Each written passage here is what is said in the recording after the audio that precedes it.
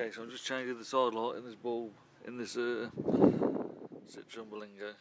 You have to pull out the indicator with these tabs here. There's two tabs that hold it in.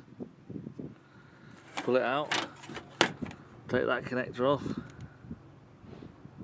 and that's where I am at the minute. I'm just about to do that. I'm going to need two hands.